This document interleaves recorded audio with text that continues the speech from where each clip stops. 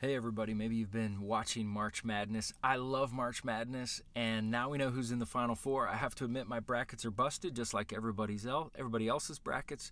It's been complete madness.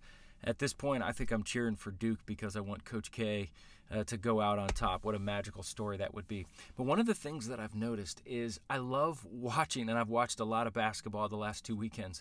I love when they focus on the coach.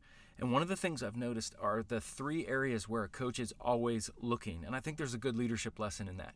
The coach is always looking at the court, of course, because he wants to know what's going on in the game. He's secondly looking to his bench, both his players and also listening to his coaches, making sure he's checking people in and out and checking in with them. And he's also looking at the scoreboard. So you see the coach kind of craning his neck, looking up at the scoreboard, because that's the way in which his leadership and his team's effectiveness is being measured. I think that's really important.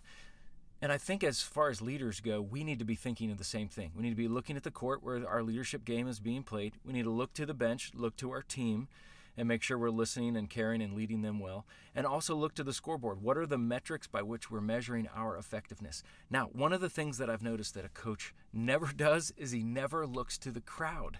He's not looking at the cheerleaders. He's not looking at the fans. He's not listening to the critics during the game. The focus is on the game, on the court. It's on his bench, and it's on the scoreboard. I think that's really important for you as a leader today to make sure you're focusing on the game at hand, your team, and the metrics or the measurements by which you will measure the effectiveness of your team. And remember this, ignore the crowd and focus on what's most important today.